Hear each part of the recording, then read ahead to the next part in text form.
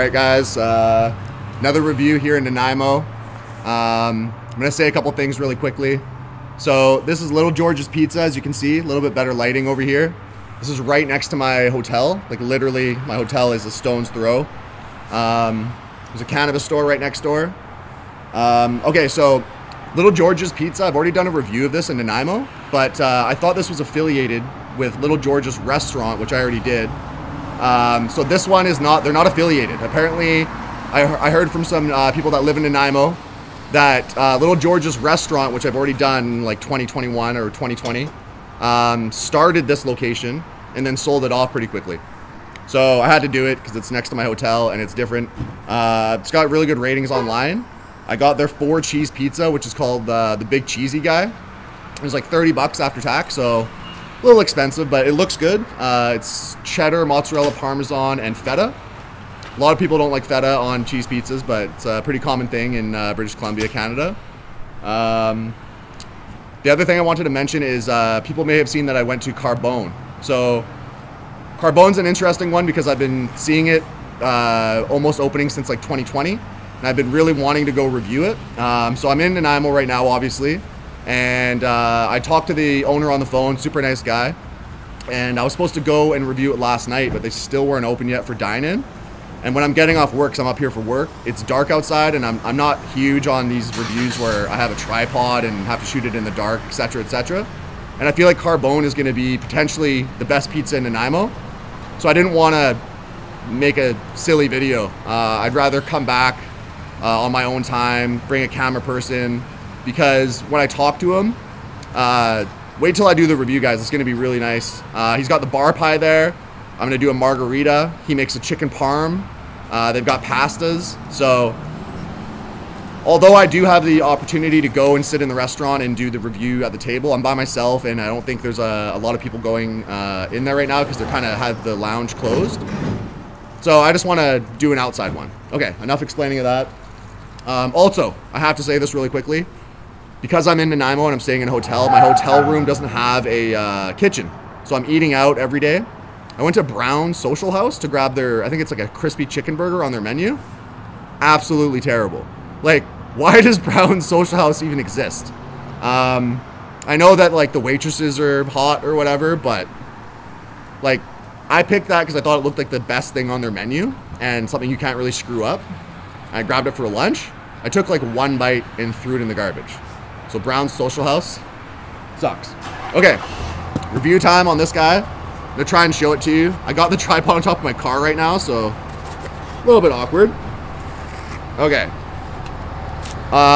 If you can't see it very well, which you can't, I'll have a picture for you guys on the screen. Okay, so the Big Cheesy Guy. It's got a taco grip here.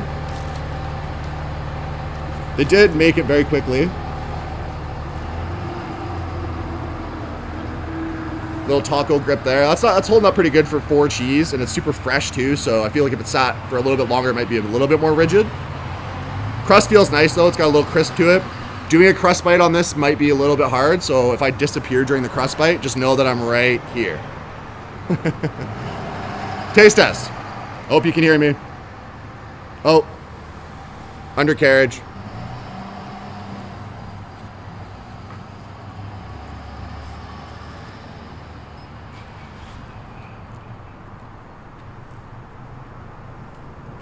That's actually pretty damn good. And I can't for the life of me remember what I scored Little George's restaurant, because it was like 2.5 years ago. But I'm pretty sure it was in the mid-7s. This is nice though.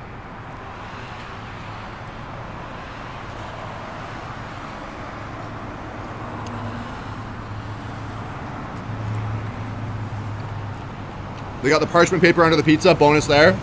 Also, you can see they do pasta as well. And when I was in there, I heard that they were like cooking, making some spaghetti and things like that as well.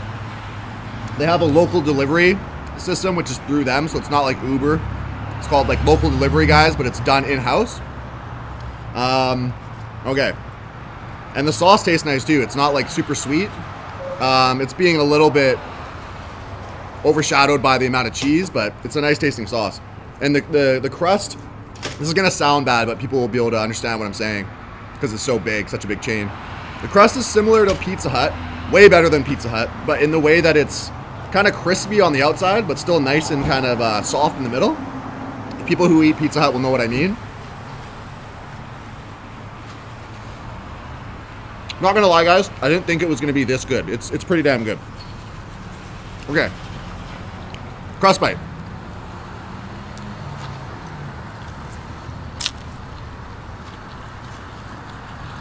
The mic's on the other side of my camera, so you may not have heard that, but I hope you did. But it does have a good crisp to it for sure. Like you can see, it's got a nice crust. Honestly, I would put this in the same kind of category as like Hot House. Okay, rating time. Like I said, I can't remember what I rated Little George's restaurant, but pretty sure it was like a 7.6 or something like that. And I liked Little George's restaurant. I kind of wish I watched it before because I want to gauge it against this, but as people know too, I've said, when you go to a place like a year later, it might taste completely different because there might be a new chef, da-da-da-da-da. Also, Mambo Pizza is not making their Detroit style anymore because people in Nanaimo don't know about Detroit styles, and then they just stopped doing it. And then La Stella Trattoria has a second location now, which is La Stella Pizzeria, right by Milano's. All right, so that's your rundown for Nanaimo. And then I've got, after this one in Carbone, I've got one last pizza place in Nanaimo called Red Swan. And then I'm moving up island because I know people want me to get to Comox and do boonies and things like that. Rating time on this.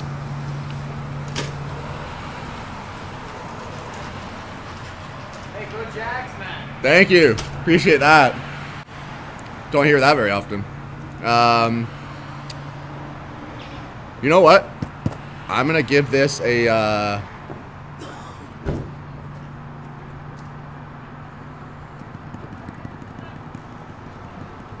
8.3 out of 10. It's really good pizza. I enjoy it. I'm definitely gonna go. Sometimes I'm not gonna lie to you guys, when I do a review and you see me do like a 7.4, I generally just give the pizza away. Like those kinds of pizzas, it's hard for me to eat the rest of it because I don't ever waste it, but it's hard for me to eat the rest of it because I'm so used to good pizza. I will go back to my hotel room and eat the rest of this pizza, just so people know.